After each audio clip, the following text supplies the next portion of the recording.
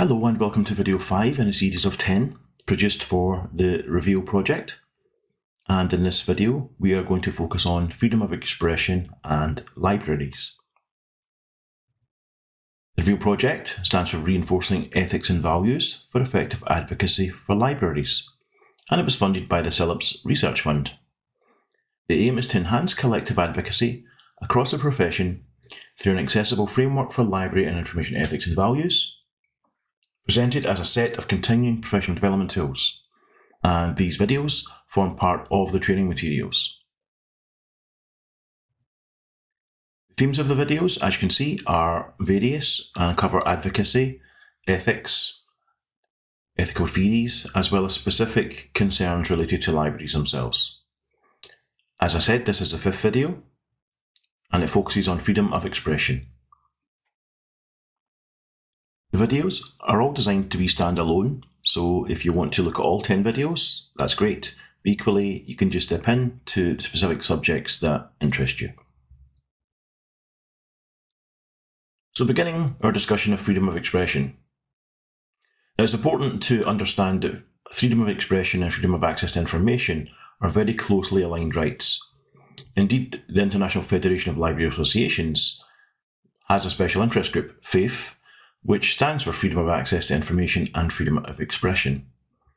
And they state that the Advisory Committee is at the heart of IFLA's efforts to promote intellectual freedom and achieve the vital mission of supporting libraries in their role as gateways to knowledge and ideas. So, really important to understand this then. Freedom of expression is often used as a catch-all phrase, as we'll discuss in a second. But really, when we talk about freedom of expression in libraries, we're also talking about freedom of access to information. It's logical that the ability to seek out information on a topic of interest is a major component of a citizen's intellectual freedom, because if they're interested in a subject, they should be able to find out information on that subject. So access is vital. As Warburton argues, all human beings have an interest in being allowed to express themselves and in having the opportunity to hear, read, and see other people's free expression. As I said a second ago, freedom of expression often becomes a catch-all umbrella phrase for topics like free speech, as well as the right to seek out the ideas of others, as well as concerns around self-censorship, whereby an individual may seek to keep quiet on a topic or not seek out a book or another form of information for fear of being judged or criticised or worse. So when we see people talk about freedom of speech and freedom of expression, we need to consider it in the round in its totality, which includes all of these different aspects as well. And this leads us to the topic of equity of access. Equity of access means that everyone deserves and should be given the recorded knowledge and information she wants, no matter who she is and no matter in what format that knowledge and information is contained. And that's a quote from Michael Gorman. So therefore it's incumbent on libraries to make access to information resources as seamless as possible, and to not restrict access to information unless compelled to do so for legal purposes. As CILIPS state in their notes explaining the ethical framework, access to information via libraries should not be restricted on any grounds but the law, and the legal basis of any restriction should always be stated. Now this is obviously an important ideal, but this ideal is essentially where a lot of the tensions related to freedom of expression in libraries lie, because ultimately something may well be legal, but it may well also be offensive to individuals or groups who are not happy that the library stocks that particular item or range of items. So what are some of the defences put forward for freedom of expression? So we'll begin with defences and then we'll focus on critiques. So as a starting point, it's important to note that the notion of freedom of expression encompasses several important ideas. Forming opinions, expressing opinions, and being able to access information that helps you be informed are inherently related concepts. Barrett defines some core defences frequently used to justify the protection of free speech, and these can be summarised neatly as, firstly, the argument from truth, secondly, the argument from autonomy, and lastly, the argument from democracy. The argument from truth is closely associated with John Stuart Mill's approach to freedom in On Liberty, and Campbell summarised this as such. We cannot deny currency to any expression of opinion without reducing the efficiency of the knowledge market. Campbell also suggests it can be classified as a consequentialist justification for freedom of speech, focusing on societal benefits rather than individual rights. However, Barron argues it can also be seen as an autonomous and fundamental good in itself. According to Mill, truth is justified belief, and this justification is only valid when ideas and viewpoints have been thoroughly tested through argument and debate within society. Suppressing freedom of expression on a topic assumes the falsehood of an opinion before it is even heard, which is an epistemological mistake. Therefore, all perspectives, even false ones, should be allowed as they contribute to the quest for truth. Mill argues that no one has the authority to decide for all mankind and exclude others from judging their views. And for Mill, even if we are certain of the error of an expressed viewpoint, stifling it would still be an evil. So that's the argument from truth. And obviously, it's one that has had lots of critiques about it, as we'll see, but it is one that a lot of people who classify themselves as liberals in the philosophical sense would use to justify freedom of expression. The argument from autonomy is based on the concept that freedom of expression is a fundamental right for individuals to achieve their potential as human beings. It's a prominent justification of free speech from a liberal and freedom standpoint, valuing speech for its own sake rather than its indirect results to society. However, this justification may be seen as contradictory to consequentialist arguments, as it does not consider the impact of free speech on wider society. And obviously that's something you might see posited as an argument against it in libraries. This idea that just because someone wants to access a piece of information or a book, yes, you could argue their autonomy should be respected and they should be able to read that item. But ultimately, it may be something that others deem to be bad for society. So again, inherent tension in argument from autonomy is there. Barron suggests that restrictions on speech can inhibit our personal growth as human beings. And this justification also intersects with other fundamental human rights, such as the rights to freedom of religion, thought and conscience. However, the argument from autonomy can lead to clashes between one person's right to freedom of speech and another's right not to be insulted or defamed. So again, argument from autonomy is an argument for free speech you will see quite prominently, but it's one that can have arguments against it from a wider societal benefit point of view. Lastly, the argument from democracy is built on the notion that in a democratic state, access to information and the ability to seek out opinions and express opinions is crucial in being able to hold governments to account. And a quote here from Warburton: "In a democracy, voters have an interest in hearing and contesting a wide range of opinions, and in having access to facts and interpretations, as well as contrasting views, even when they believe that the expressed views are politically, morally, or personally offensive."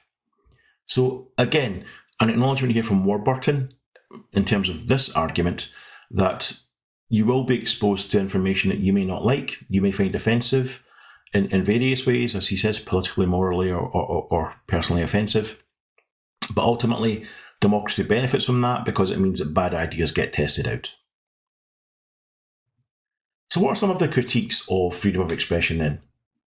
More contemporary concerns suggest that the autonomy of the individual can be incumbent on her cultural or religious group background being respected, even to the extent that access to any expressions against said background should be limited in the public sphere. And this applies to materials that may be said to demean the group in question through blasphemy, satire, or at the extreme end, instances of bigotry or hate speech. Now, Cohen has argued that this replaced Mill's harm principle with an offence principle, which held that societies are allowed to punish speech that people find exceptionally offensive. And there is a notion of freedom of expression or freedom of speech as a potential harm. And here, quoting Warburton, it says, "Liberty should not be confused with licence. Complete freedom of speech would permit freedom to slander, freedom to engage in false and highly misleading advertising, and freedom to publish sexual material about children, freedom to view state secrets, and so on." So it's very important to acknowledge that unrestricted free speech can be a form of harm. So Levin gives the examples of child pornography or hate speech. These are not things that societies necessarily wish to encourage. So again, here the tension is between arguing, especially when it comes to things like hate speech or offensive content, what are the legal limits on that? So intellectual freedom, therefore, can be one of the most challenging rights to uphold in terms of advocacy for libraries, since freedom of expression can also entail people wishing to express opinions that many in society may find offensive and may seek to access such views via library resources. So, tensions then. One approach of the kind suggested by Warburton is popular, and I quote here from him: "Commitment to free speech involves protecting the speech that you don't want to hear, as well as the speech that you do." Nevertheless, there are limits placed on freedom of expression, and where these limits sit can be one of the most contested aspects of the human right. And again, quoting Warburton here: "There are foreseeable and dangerous consequences of many types of expression. There are cases where other factors may be more important than free speech, where national security is seriously threatened, for example, or where there is a risk of serious harm to children. Many people are prepared to restrict freedoms of speech to some degree for the sake of other ends." And again, this is logical. The idea that someone's right to access information or express their views could conceivably harm another human being. That's an important one to consider, balancing the rights of different people. So what are the restrictions on the right then? Although you have freedom of expression, you also have a duty to behave responsibly and to respect other people's rights. Public authorities may restrict this right if they can show that their action is lawful, necessary and proportionate in order to protect national security, territorial integrity, or public safety, prevent disorder or crime, protect health or morals, protect the rights and reputations of other people, prevent the disclosure of information received in confidence, maintain the authority and impartiality of judges, and an authority may be allowed to restrict your freedom of expression if, for example, you express views that encourage racial or religious hatred. However, the relevant public authority must show that the restriction is proportionate, in other words, that it is appropriate and no more than necessary to address the issue concerned. So, quite a wide range of areas where freedom of expression can be restricted, but equally importantly, the law is the main arbiter there. So it becomes potentially perilous for libraries to make the decision outside of the law. However, I have an example for you from the 1970s, which had a great influence on information ethics.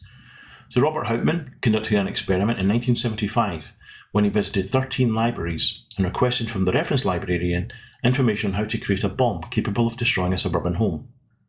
And all 13 libraries responded with the information requested.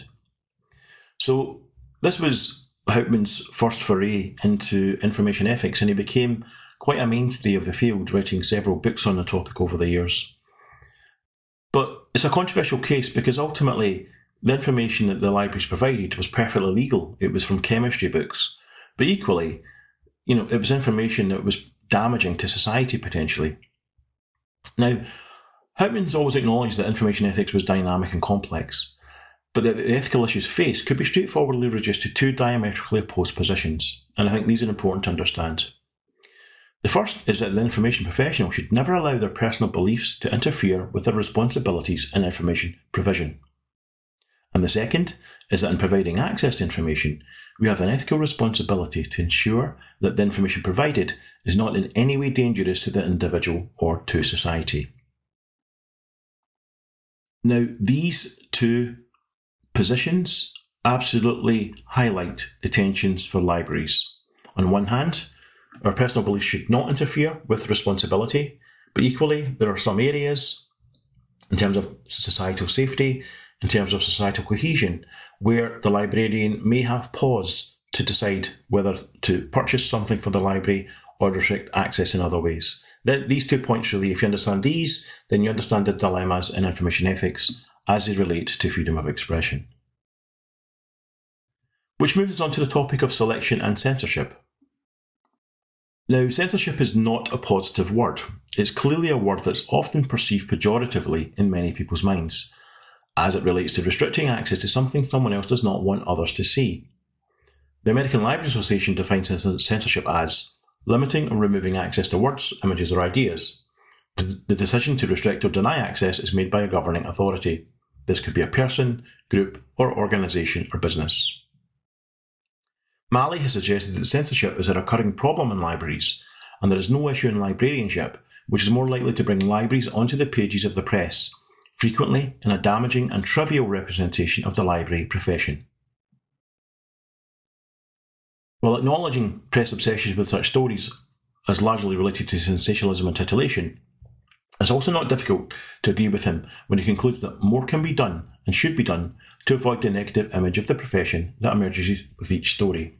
And you will probably have seen lots of stories in recent years on different aspects of censorship in libraries or challenges to library resources or events and the like.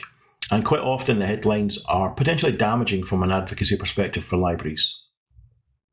For example, at the time of recording this video, an article appeared in the Telegraph highlighting what the author of the piece perceived to be restrictions on access in some libraries to materials that were deemed to be offensive to LGBTIQ+ library users, despite their legality and potential popularity within the wider community. Now, such stories can be damaging for libraries if they're seen to be restrictive in terms of the use. So it's one of these issues where librarians have to be aware of the potential consequences of following advice that perhaps might be from one side of the fence when other sides of the fence are essentially arguing with that position. Now, a seminal article on censorship versus selection was published in 1953 by Lester Ashheim, and even to this day it provides pause for thought as to regards the role of the librarian in such matters. He said the real question of censorship versus selection arises when the librarian, exercising his own judgment, decides against a book which has every legal right to representation on his shelves.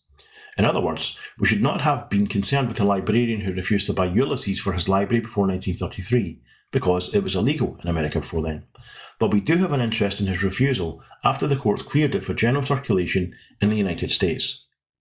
So again, reinforcing this point that's in CILIPS framework, that legal basis is really what should prompt and trump any issues when it comes to libraries.